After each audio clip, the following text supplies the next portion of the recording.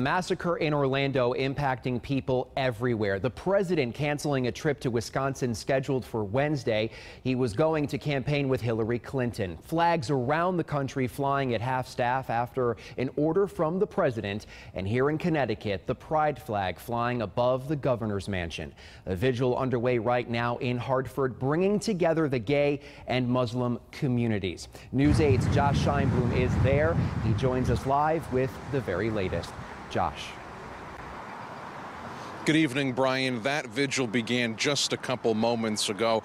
We're starting to hear applause now as people begin to give speeches. Now, there were undoubtedly going to be vigils that are taking place all over the country as communities show their solidarity with the people of Orlando, Florida. But what's likely to make this one among the most unique is that it was organized by LGBTQ activists along with Muslim peace activists as well. They put this event on together, and they're trying to show the world and the entire state of Connecticut that they are united against what has taken place here.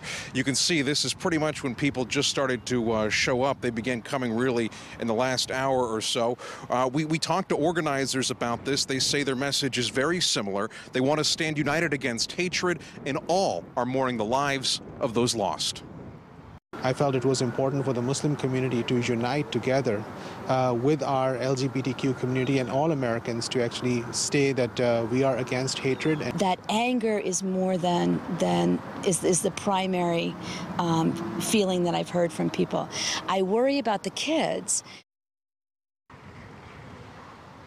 It's a little difficult to hear what's going on right now from our vantage point, but we can definitely see you. They have the gay pride flags out. There are signs that show that Muslims and members of the LGBTQ community share much in common and have a lot of common ground, and again, are standing together in the wake of this violence in Florida. We'll take you there and show you what happened coming up tonight at 10 and 11 on News 8. For now, we're live in Hartford. Josh Scheinblum, News 8.